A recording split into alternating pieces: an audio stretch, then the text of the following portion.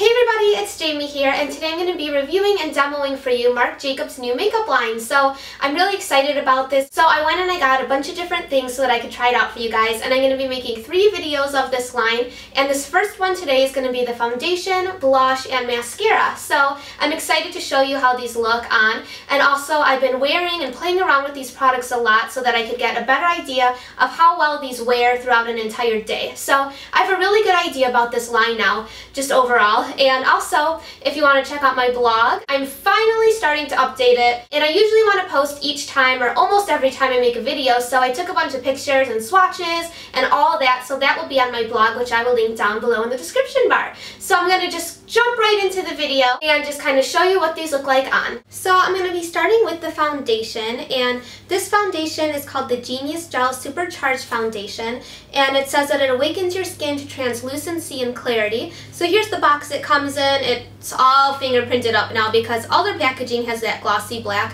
which I think is really pretty, but I get fingerprints all over it, so it's kind of a pain.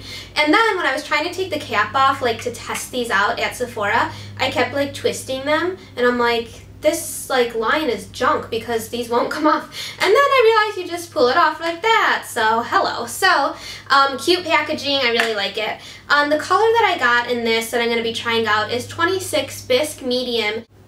So here it is on the hand there. And just kind of rub that in for you. So it's not like a super dark color. So today I'm going to be applying this on with a brush, and this is a really good foundation brush, especially if you have dry skin like me. I really like it. It's the Sigma F80, and the only thing I have on my face right now is just moisturizer.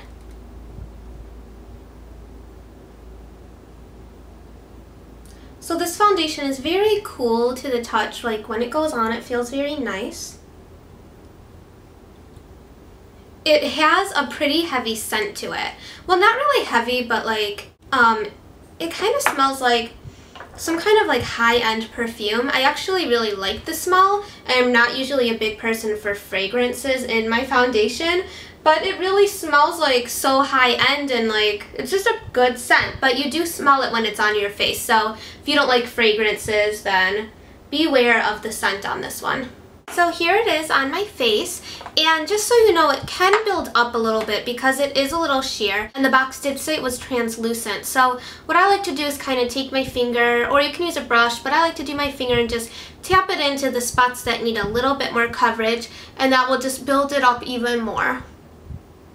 So this foundation I wore, and it seemed to last. The only thing was it was a little too dry for me, and especially when I find more like a sheer foundation, I kind of feel like, oh, I may as well just use tinted moisturizer in this case if it's not going to hydrate me at all, because it's pretty sheer going on, but it is buildable. But it looks really nice. Like, it's not totally matte. You can see it has a little bit of a glow in the finish of it, kind of a little bit of shiny, so you might not like that if you're oily, but I feel like this is a really nice kind of sheer foundation for somebody with normal skin. So if you have a normal skin type, I think this would be a good one for you. It doesn't seem like it would be, it seems like it would be hard to find more of like that sheer translucent foundation for normal skin, because it would either be too hydrating or not enough, and this kind of seems like in the middle. So I just kind of set it with some powder I already had because I want to try out the brush.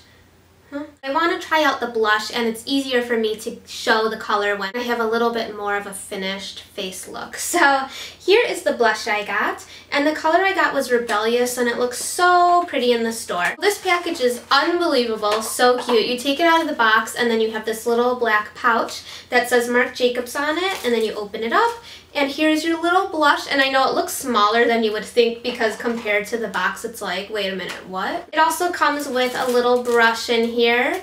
Not like the best brush or anything, but it says Marc Jacobs on it, so that's cute. And then this is so cute how it opens. You just press this right in here, and then it just kind of pops open. And it comes with a little mirror inside, and then you take this off, and then here's your blush. And this is a really pretty bright color, and I've worn it a few times. I love this color so much, and the pigmentation is amazing. So let me just kind of show you. But I also took some pictures of it on my blog. You just have to be careful, use a light hand with it because you don't need a lot. So I'm just going to take a little bit on my blush brush. And you really don't need a lot. I have to exaggerate that point because when I first tried it on, I was like a clown. So I didn't realize it was going to be that pigmented.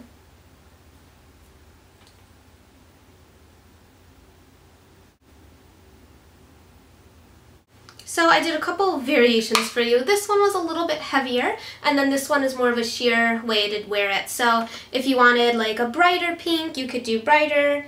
I'll even do some more so you can see. Ooh, look how nice.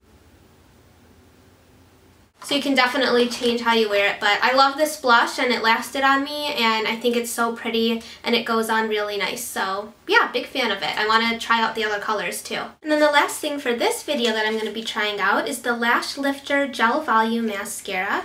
And it sounded interesting being a gel and all. Very substantial packaging, and it's really cool how it has the clear like on the bottom there. Just they did a nice job on packaging overall. So you take it out and then you have this brush that looks like this. So this mascara, it's kind of a messy mascara. Like when you take it out, a lot of like blobs and globs kind of come out with it, and maybe it's because it's that gel formula.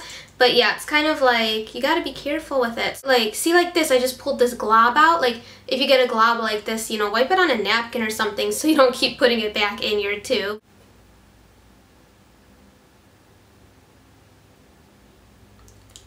So as you see, I'm just applying it, and it's definitely separating the lashes. It's giving really good definition. A little bit of length.